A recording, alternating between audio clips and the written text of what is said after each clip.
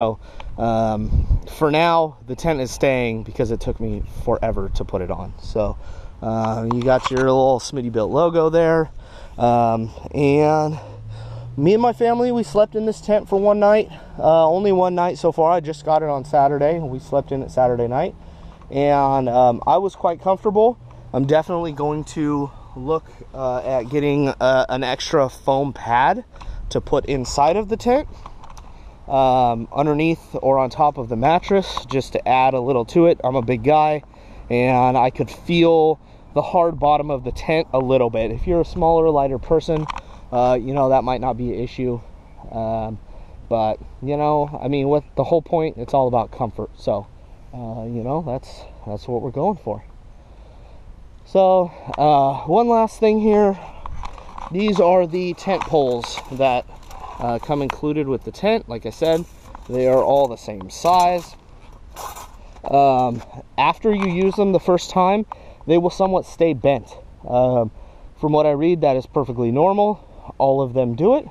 When you're putting these poles back into the bag, make sure you put them with the straight end first. The fabric is doubled up here on the bottom, extra thick. If you try and put them the other way, they get stuck on each other and they get lodged in there, and it's just kind of a pain to fight them. So these, real quick, I'll just show you one. I'm not going to show you every window, but these go, there's a little slot in the skirt of the fabric here, so you just kind of open that up, and these have a hole drilled into the aluminum that they fit into. They're made to come out of the tent at an angle, and then you rotate it so the hook is faced up like that, and then undo your buckle. And again, pardon the camera work, I'm doing this one-handed. You just loop it onto there, and you can see it holds it out just fine. If I was to do this one also over here, you could see it holds very tight over the window, and you're not going to get, unless you really got some serious sideways rain, you're not going to have an issue with this. I'll have to review the rainfly at another time. I'll tell you that I attempted to put the rainfly, it comes separate from the tent in the box, and when I went to put the rainfly on, I had a very difficult time getting it to line up and get taut and tight everywhere that it was supposed to.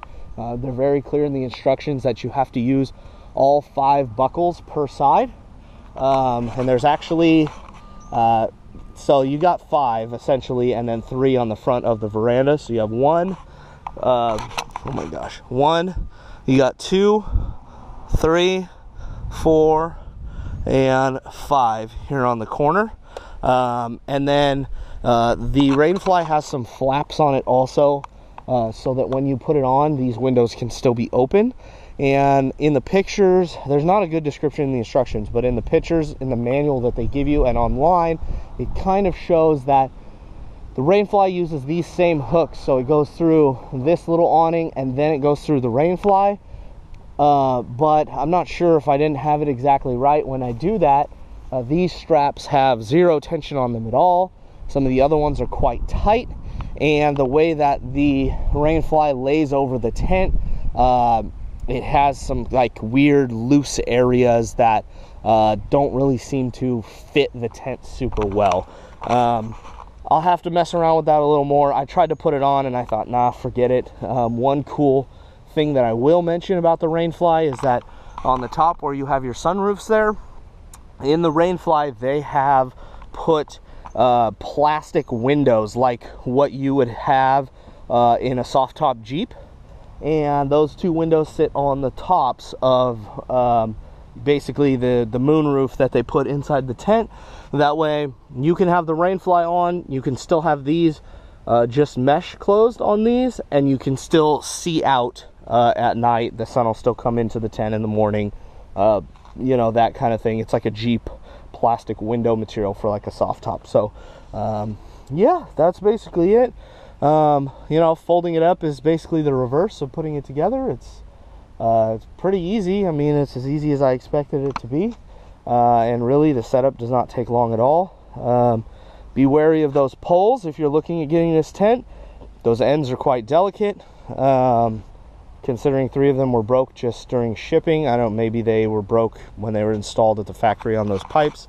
The only other issue I had when I first got the tent here was they do a pretty good job wrapping the ladder up. This tab here was bent way over, and so I actually had to take this in my garage, put it in the vise, clamp it down, and kind of tweak this back so that this tab would line up here with the mount for the ladder. So again, if you know, that may be something that you know, if you're not interested in dealing with a small little repair like that out of the box, you know, that might be an issue for you.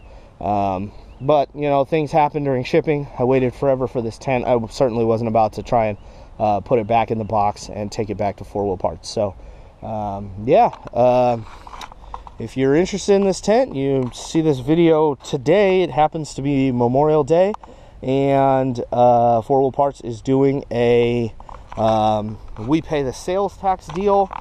So this tent is $12.64, I believe, out the door. They're paying the sales tax right now. I had a Gen 1 Overlander XL on order, and they are back ordered. 4-wheel parts says they don't know if they're going to continue to make them now that they've released the Gen 2. So I had already put down basically $1,200, including tax, for the Gen 1. They upgraded me to the Gen 2, got it in for me the next day, and the difference was like $60 for the new tent. And supposedly the new design, you know, especially the cover, that's what I heard people complain about the most. And supposedly this fixes the issue that people were having with the cover. So yeah, that's it. If you guys have any other questions or anything like that, feel free to comment. I'll check back and try and answer any questions.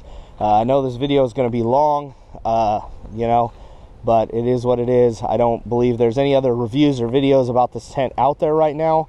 It just came out, I believe, on Friday. So pretty cool. They said they're selling a lot of them. And I'm excited. I feel like the price is pretty good.